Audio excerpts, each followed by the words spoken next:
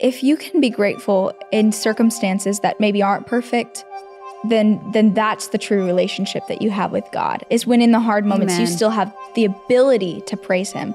Even if if your voice is cracking and you're on your knees and you're breaking to the point of breaking. Yeah. But you can still praise him. I think that's the most beautiful thing. Life can feel like a roller coaster, but in the beauty and the chaos, if you look for it, life is full of love, joy, and kindness. Welcome to the Candace Bure podcast. We're here to share conversations about life's challenges, celebrations, and everything in between. Season 3 is Stories and Songs with Katy Nichole. Come join us.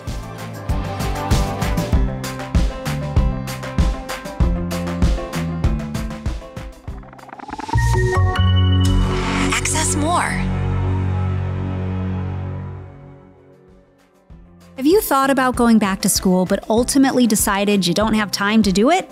Well, I have some exciting news for you. Colorado Christian University offers undergraduate and graduate degree programs in a flexible online format that works with your schedule, making it possible to go back to school and still have time for life's adventures. Don't put it off any longer. Pursue your passion and earn a degree that could help take you places you never imagined. Visit ccu.edu/Candace to learn more. Hey friends, this summer we're listening to songs with Katy Nichole from her new album, Jesus Changed My Life. Katy, you're telling us stories behind every song and even a few extra songs. So I want to know, how did you first know that you had a singing voice? You know, I have loved singing my whole life. I've been singing, literally, I have a video on my phone, and I'll show you later, of me when I was like 3 years old. And I'm singing like a VBS Bible school song. And it's kind of like, whoa, how did, like, looking at where I am now, like how cool that is that I was singing like Jesus songs at 3. So that is where it kind of began. But I think I got pretty serious about it when I was a bit older. I think that I realized maybe this is something that I want to do. And I realized I had a voice though pretty early on because I was constantly singing. Like I kind of just never stopped singing. Did you sing in school? Yes. Yeah, I mean, I was in church choir, school choir. I was in voice lessons. I was in literally anything. Oh, you were? Okay. You could, well, like anything you could do to sing, I was singing. And were you always the girl that was called upon by the teacher? Like when they knew they needed a strong singer, like they're like, Katy can do it. I mean, yes, I guess. But also they were like, you've done it too many times. Oh, yeah. Sometimes that happens too. I cried at like 5 years old. We had this Christmas play at my church. And there was like song and like acting in it. And I wanted the lead at 5. And I didn't get it because I was too little. And so I just sobbed because I was too young to play this part. I was like, are you kidding me? I was good at it and you still won't give me the part? Like, but I was there redemption any other year? Did you get the lead part? I definitely got some leads in the future. So there was redemption there, and I obviously ended up here. So I think there's definitely been a good amount of redemption in my story. There definitely has been. I'm always curious because I'm someone who desperately wishes that God gave them a singing voice. I really wish I could sing. Yeah. And I know my daughter sings. Yeah. And I know that she would just sing at home a lot. She did sing at church and at school, but she just kind of like found her voice and started to hone in on that herself. For sure. But how is that with you? I'm always curious as like a wannabe vocalist because I find it so hard. Like, how do you even find the breath and how to breathe? Was that due to a lot of teachers, or was it something that kind of came a little more naturally to you? I guess maybe I have to relate this to something very specific. I've had vocal teachers in my life, but I taught myself. I would sit and I would mimic anyone and everyone that I loved, who, you know, like all of the music that I loved. So I ended up with just an interesting style of singing because I was singing literally everything. You could go from like country music, R&B to Christian music. I mean, Christian music is very broad, but you know, just every genre you could possibly think of. I did theater, I did all of these things. And so my voice throughout the years was definitely like shaped in different ways.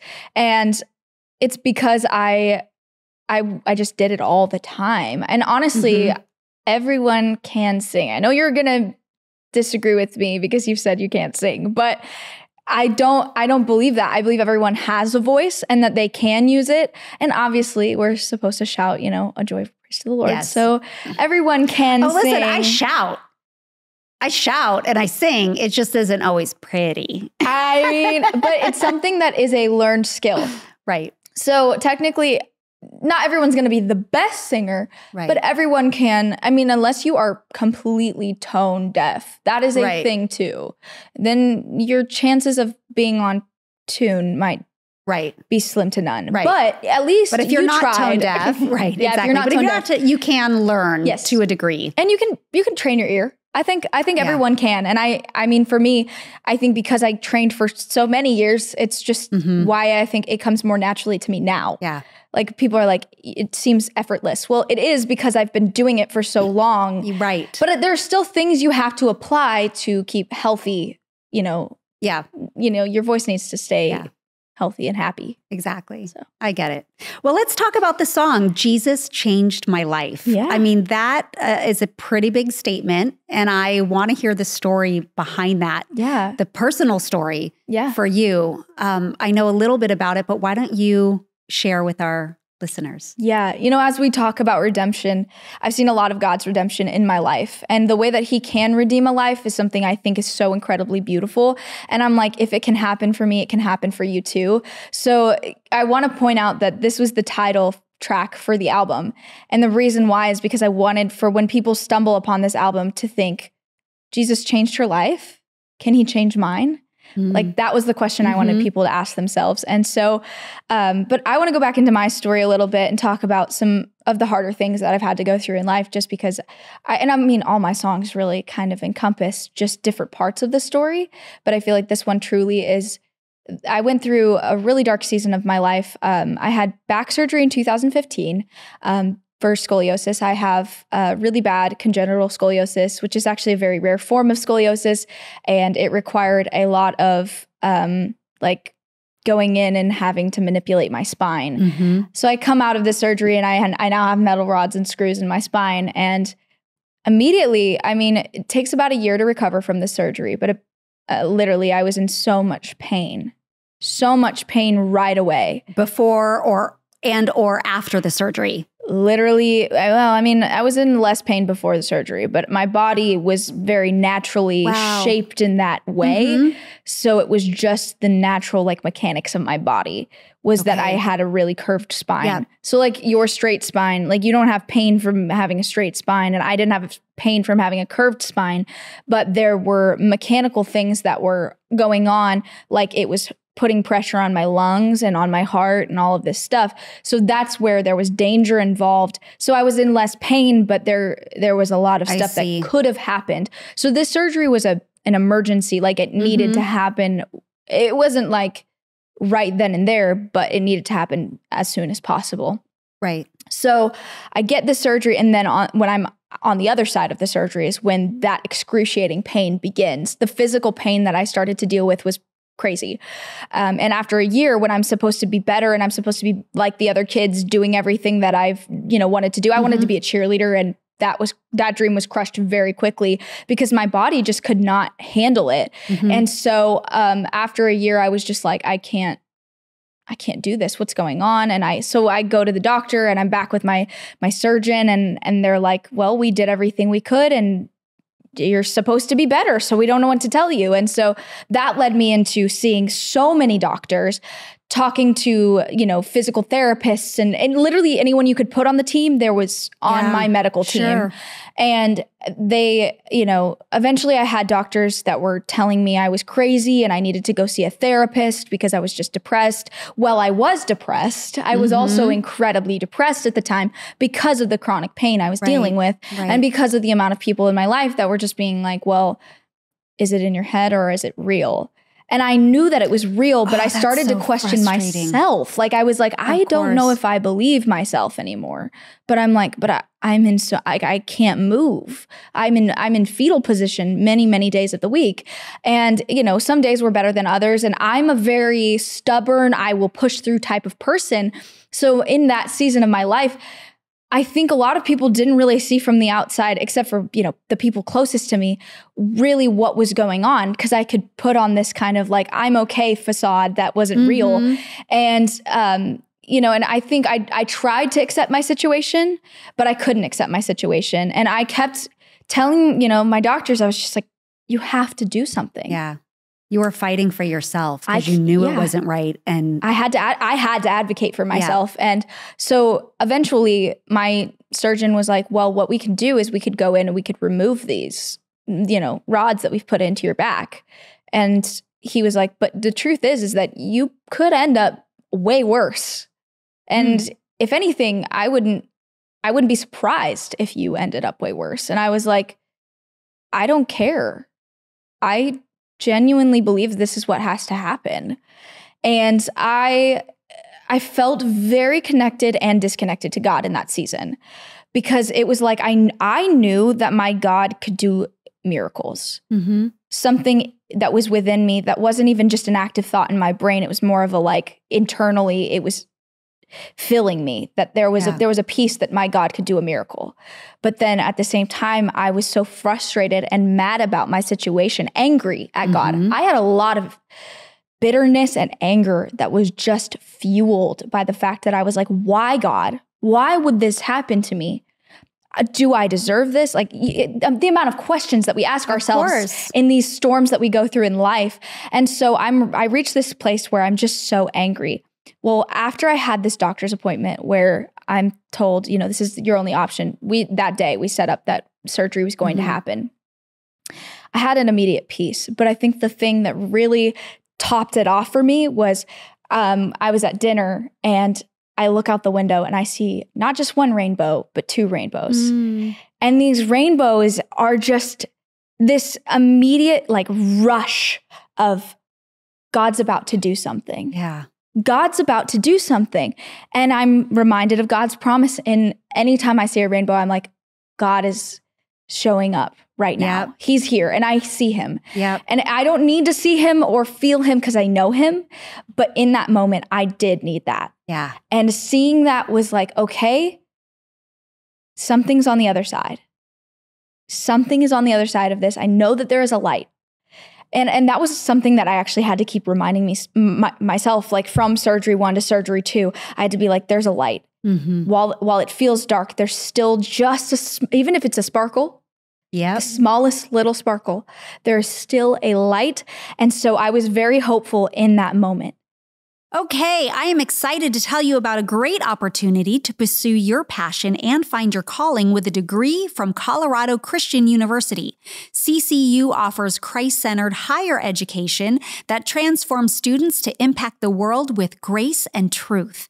This means you can earn your undergraduate or graduate degree from a university that not only shares your faith and values, but integrates them in every course.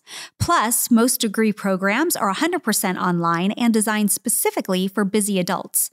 School should work around your schedule, not the other way around. That's why they have 5-week classes that allow you to take one class at a time and work on your studies when it's convenient for you.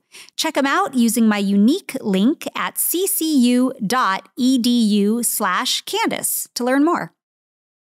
I then have this second surgery. And after this surgery, I can't even describe the amount of comfort I felt that I was going to be okay. I mean, when you come out of back surgery, that's not easy, but right, of course. But you had a peace that really, truly surpassed all understanding. Oh, beyond what I've a peace ever, that you'd never felt before. It was an encounter with the Lord that I've never had since, and I never had before. So it is something that I will never forget in my entire life. It was just an incredible moment with the Lord. It was just like, and granted, the first surgery I had, I didn't remember my 2 weeks of recovery after the surgery. Because there was a lot of medicine in me. Like I was just very medicated. This second surgery, this is really cool. And this is props to the doctors in this, but it was opioid free. It was there was no morphine involved. Wow. Like you think about back surgery, that's a pretty intense surgery to have. You have to relearn how to walk. So, and every time you do it, like you have to relearn how to walk. And it's like your body feels heavier than it's ever been. And when I come out of this surgery, they give me the lowest dose of something called ketamine, which is, it's not an opioid and it is non-addictive and things like that. And so and for kids, that was why they were doing this research. I was their first trial patient. So there was a lot of risks involved with this surgery. Yeah. I was out of the hospital in 5 days and on Tylenol in 5 days. Wow. I was playing. Were you able to walk? I was on stage about a month later. Honestly, it was probably less than a month. So when you talk about Jesus changed my life, do you talk about it from the physical sense or from the spiritual sense? Because you had both of those moments. I did have both of those moments. And that's the thing. I would say that I have had both, so I can speak from both and I can testify of both. But I would say that the heart change that I had after this surgery was just insane because I was so angry at the world. I was so mad at my life and the situation I was in. But not only that, and this is honestly a really hard part of my story, but I just didn't care if I made it to the next day. And so when you don't care about anything or anyone, you start to treat people with not much kindness. Yeah. And I became a person that I never want to be again, ever. I was such I just don't care about anything and I don't need to. But I can't even imagine you like that, Katy. Just having gotten to know you over this amount of time, and knowing the depth of all of your lyrics, I can't even imagine that you would be that person. I was very unkind. Jesus changed your life. Jesus changed my life.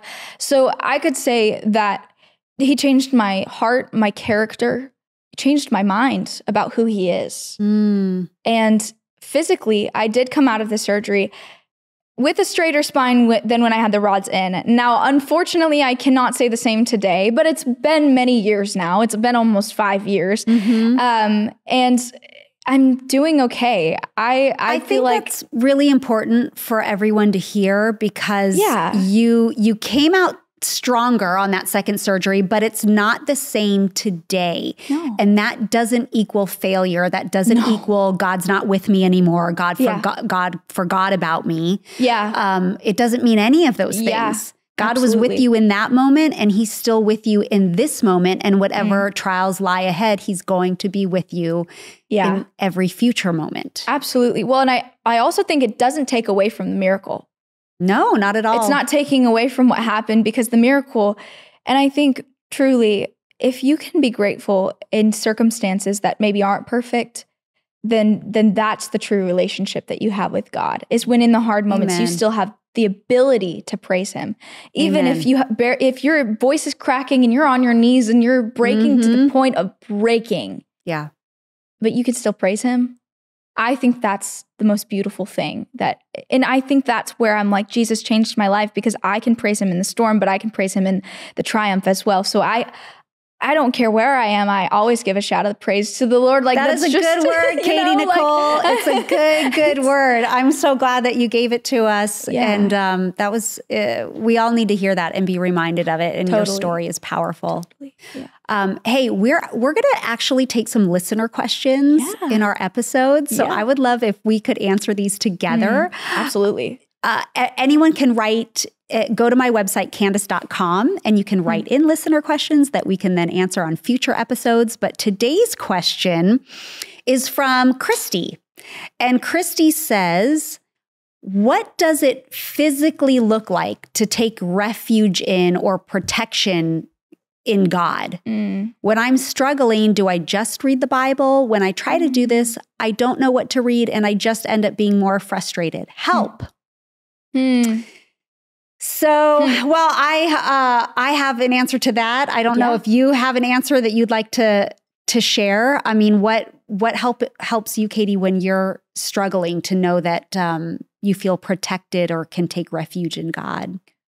Well, I feel like, you know, reading the Word of God is incredibly important. And I feel like that is an amazing place to start. But I find myself praying and fasting when I feel like there's no, like I can't see something, I can't feel something. And I'm like, I don't know where the presence of God is right now.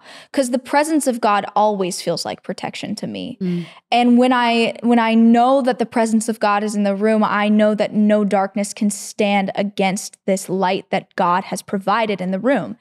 And so I have to go and I have to remind myself of truth in those moments. If I'm reminding myself of truth, then then the lies, they can't stand a chance against the truth. Anyways, you know, the truth is always going to just smash, just gone. Those lies are off the table. But I find myself just praying and worshiping and fasting because I know that I can't hear the presence of the Lord if I'm distracted. Yeah. If I'm looking around myself and all I see is just the distractions of the world, how could I ever focus on God? Yeah. You know, and there's a lot of like selfishness that comes in to that as well. Just when you're, you know, distracted by so many things and you're like, this is an important thing. Well, no, because the priority should always be God. And if the priority is always God, then you could move anything aside. There's not a moment in your day that you couldn't give to the Lord, no matter where you are and no matter when it is. It's so true. And I do encourage everyone. I mean, for me, it starts at reading the Bible, because when you talk about God's truth, and that truth will always crush lies and fear and all of those things. Well, we only know that by reading the Word of God. Absolutely. We know God's characteristics by reading the Bible. So my pro tip, I guess, would be that in my very first season of the podcast, Tara Lee Cobble was on, and she has a podcast where you can read through the Bible in a year. And she's amazing at that commentary to help you understand the Bible. Another real helpful tool for me is visualization. I think because I am a very visual person. And so when I know God's word and I read about his attributes and his characteristics, both, physically, I like to visualize the physical. So I like to visualize God putting me under his wing, like, you know, a mama hen to her little baby chicks. I like to visualize that. I like to visualize the protection of the Holy Spirit and angels covering me, like walking and standing behind me, especially when I'm fearful and I walk into a room and I'm like, oh, I got some people over my shoulders. No one else can see them, but I see them. And I visualize it, and I know that God's presence is with me. That also helps me a lot. And, I think in a very physical sense, okay, I'm going to wrap this question up, but in a very physical sense, I think it's also healthy to be reminded that our bodies themselves need to be taken care of. And sometimes when our bodies aren't being fed properly or getting enough rest or getting some movement throughout the day, that can also affect how we're feeling, which can then translate into emotions that may help make us feel like God isn't with us anymore. Totally. So sometimes the way to physically connect to those things is like, make sure you're taking care of your body too. Yeah, absolutely. It's all very important. Well, those thank you for answering that. That was awesome. And we hope that helped, Christy. We have some special things for you this season. Katy and I made a playlist for you. So just go to Candace.com. We've got a link to all the music from these episodes, plus some extra songs Katy and I picked out that we hope that you'll love. Go to Candace.com, find the link, and it's also in our show notes. Until next time, be grateful all day, every day. Hey, everybody. Thanks for watching.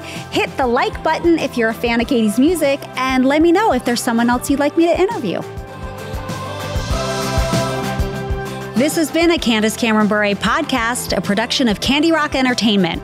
Some of the products and services mentioned are paid promotions. Any advice should be confirmed with a qualified professional. Opinions and ideas are for entertainment purposes only and belong to Candy Rock Entertainment. All rights reserved.